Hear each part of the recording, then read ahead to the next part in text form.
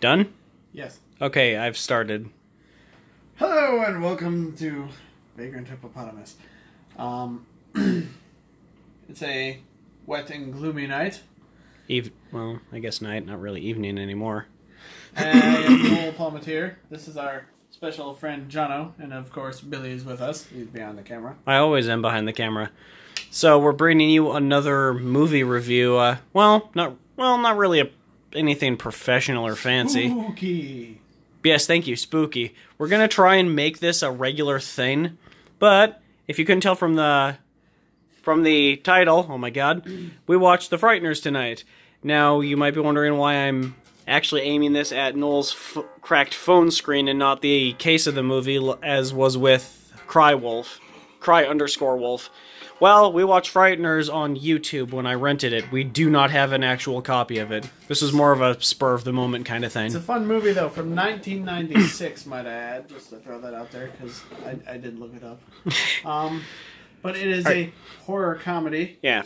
Quite the fun film still, even after all this time. The animations have not aged the greatest, I will admit that, but I still find it quite enjoyable nonetheless. Should we actually tell people what the movie's about, or? Yes, we should. Alright, so, let me see if I can get, like, a better description of this, better than I did for Cry_Wolf. That movie sucked. Yes, that movie did suck. If you haven't watched our really bad rant about how much that movie sucked, well, go watch it. It'll probably be in a playlist with this one. Since I have a compulsive need to add videos to specific playlists in a weird attempt to organize YouTube. Yes. Anyway, for those who haven't seen it, which it's from 1996, why haven't you seen it? The Frighteners is a horror comedy, as Noel mentioned, about Michael J. Fox's character, Frank Bannister, who, after a traumatic car accident which killed his wife, gained the ability to see, speak with, and interact with ghosts. Spirits, yes. Now, in the beginning of the movie, he uses this ability to kind of screw over the people of the town he lives in by using some ghost friends of his to falsify hauntings. Which is pretty amusing, actually. All to build this dream house that he didn't actually get very far on, if I'm going to be perfectly honest. Anyway, after, what, were you going to keep going with it? Or I'm just saying, I mean, this place was like a small mansion. It had like 4 floors and half the walls were missing. Most of it was still tarped off. It had 4 floors, half a roof, 3 walls. Pretty much. It's like, holy crap. Anyway, pretty early into the movie, Frank meets Lucy, the female lead of the movie, and her husband, Ray. Because I don't know why I emphasized Ray. Anyway, they're his latest, I guess, victims. Number, what was it, I believe, oh, yeah. 37? Yes, after he finished his bad exorcism of the very fake haunting, he notices Ray, kind of a dick, has the number 37 glowing on his forehead for some weird reason. Okay, I would like to put in a little more detail on that part, oh my god. because yes, Ray is an asshole, but he was kind of a dick to Michael J. Fox because I kind of forgot his name. Frank, because... Michael Frank Fox. Okay, but he was being mean to Frank because Frank literally crashed his car into the dude's front yard, not once, but twice. I'm pretty sure the second time was on purpose. Yeah, well, would that really be considered being mean to him? Michael Frank Fox is kind of a douche. Anyway, throughout the town, murders start occurring. People die randomly. They say of heart attacks, but, you know, there isn't, of course, any evidence of heart attacks. And it turns out they all have numbers carved into their foreheads, each one going up from the 37, which we initially saw. As you could probably guess, Ray dies, and we get some fun parts with him annoying Michael J. Fox's character for a while, and as they attend his funeral. And he's the only one crying, really. I love the part when he fell into his own grave, and then he started screaming at him for to get help out, and he just stood there watching him while he got buried. Again. Are we gonna keep breaking off from this, like, the train of thought that I'm trying to keep on the tracks? Hey, we're kind of on track here. He just kept widening his eyes at him constantly. Yeah, kind of. Sorry. Anyway, alright, so, where were we? Alright, murders, people dying. Everyone thinks it's Frank because it seems like wherever he goes, that's where the next person gets murdered. So, they bring in this federal agent guy to kind of help sort things out. Dammers, I think was his name. He is a complete freaking tool. Like, he is a goddamn psychopath. Wait, is that the black-haired dude? Yeah, that was the federal agent. Yeah, kind of like that. He had that, but his hair is just like greased down all grossly. You just have to constantly, I know everything kind of look. Yeah, he did. He really, really did. Oh yeah, the part when he puked because a woman yelled at him. Yeah, apparently Dammers can't talk to women, or he can, but he can't stand them yelling at him. Probably some mommy issues there, but they didn't really expand on that, so we're just left to guess. Women are all the same. Alright, so, as more people die in the movie and more of Frank's past is revealed by Dammers, no less, we are eventually led to believe that maybe Frank does have something to do with the murders.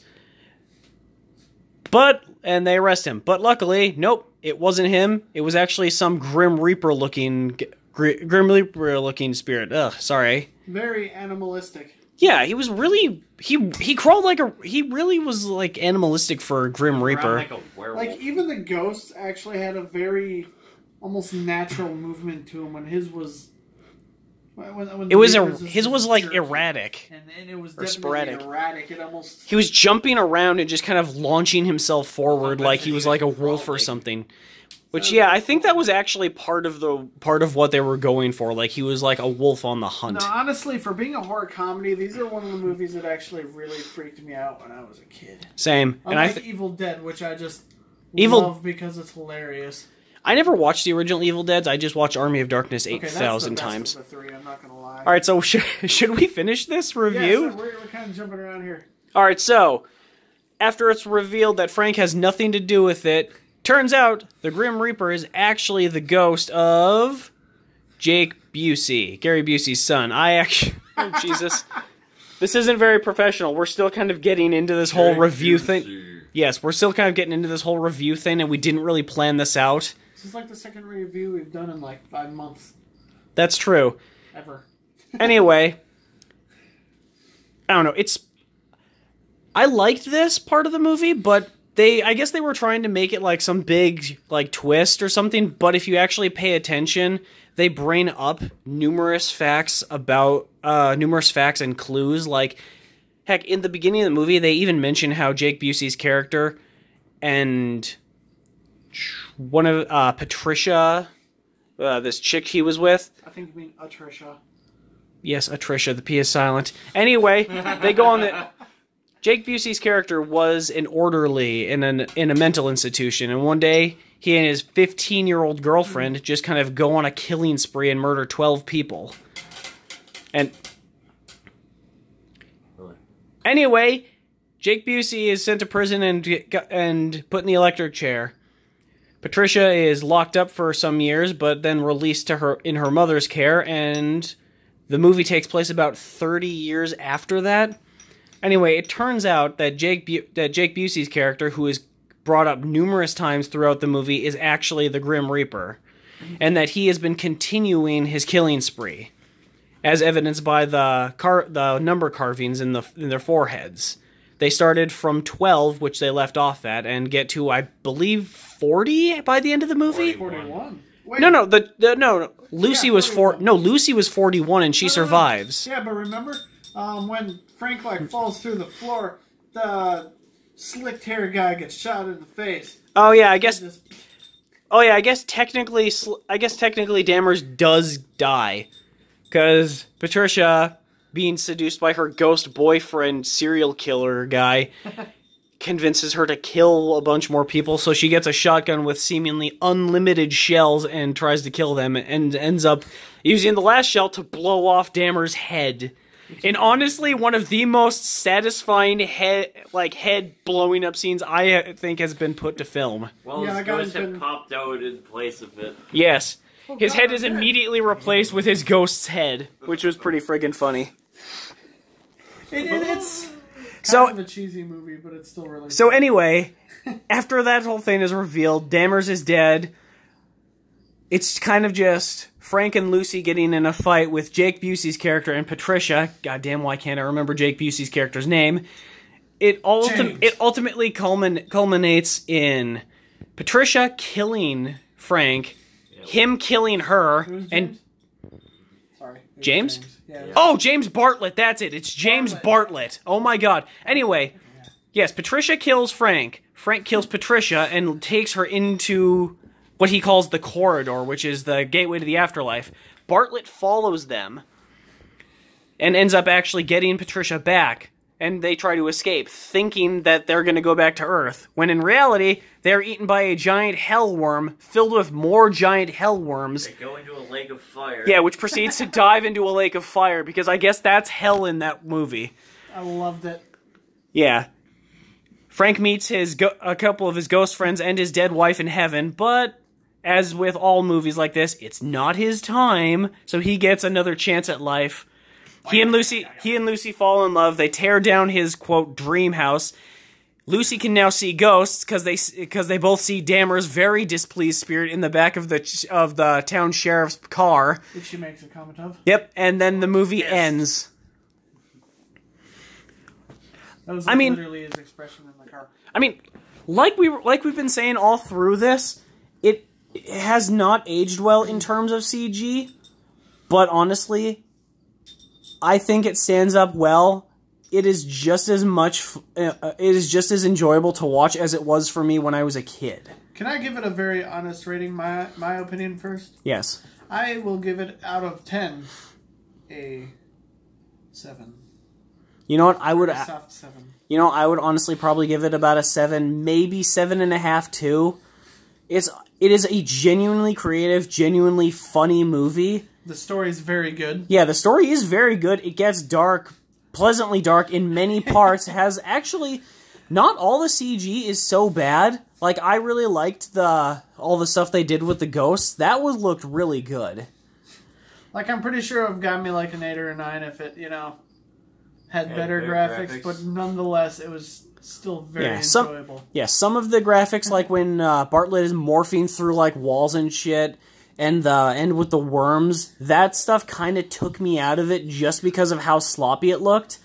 But again, most of it is just so good. It really does hold up even today. And I mean, I was looking up this movie. It took about $26 million to make. They only made back about $29 million at the box office. So they made back their money and barely anything else. About $3 million more. That's not. Yeah, so that's not a big success. So I believe that would actually be considered a commercial failure for a movie, which is unfortunate because it is a really good movie if you look past the negatives.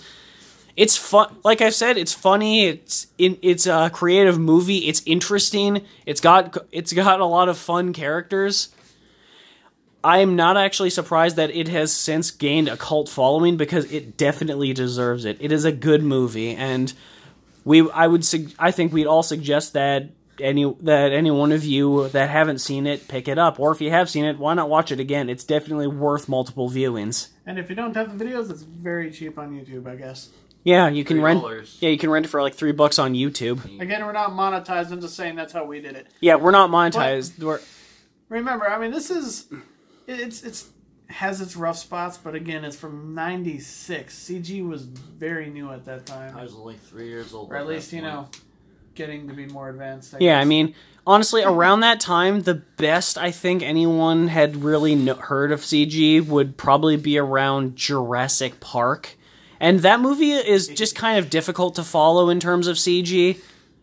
Let's be honest. The animatronics helped that one. Oh yeah, CG and animatronics. It wasn't even so much CG as it was the animatronics. I know, but Well, there was actually a really big amount of CG, like with all the wide shots and such they did, which, while not as realistic today, do hold up really well. haven't rewatched that earlier this year, and it still holds up. Yeah, I mean, I think we can all agree that Jurassic Park is a great movie, but we're also getting a little bit off topic. Jono, what did you think of the movie? Do you have anything to add about the Frighteners? 1 out of 10. I'd say it was pretty good. I'd probably give it like a 6.5. Yeah, there you go. I mean... Yeah, he's not as forgiving about CG as we are. Yeah, it was really goofy looking. He's more of an Echo Bridge kind of fan. Oh, God. Not Echo Bridge.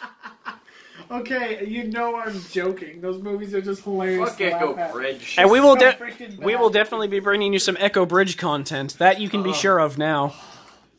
The secret We'll just kingdom. have to. But yeah. Yeah. You're not allowed to eat if we watch that movie again. Put down those Cheetos. We need to finish this video. Okay. Alright, let's finish it up. Anyway, The Frighteners. And Really? The Frighteners! An overall great movie, if not a little goofy at some points. Especially with the CG, dammers, and some of the cheesy dialogue. But, I mean, mid-90s, you got to expect that kind of thing, because that was every movie possible. Yes. But, yeah. So, Noel, 7 out of 10. Me, 7 out of 10. Jono, 6.5 out of 10. So, yeah, that's a pretty good score. About average, a little over average. We'd like to hear your thoughts on it, though. I think that'd be pretty cool. Yeah, I mean, anyone who's watching this, if you want to comment what you think about The Frighteners, if you've never seen it, or if you might want to see it after seeing this really poorly thought out review, then why not give us a shout out? I never thought I would say that unironically. Anyway, about time we wrap this up. I've been Billy. Thank you for watching. I'm Noel, and this is Jono. He can say his own name. And we've yeah, this is definitely going on the video.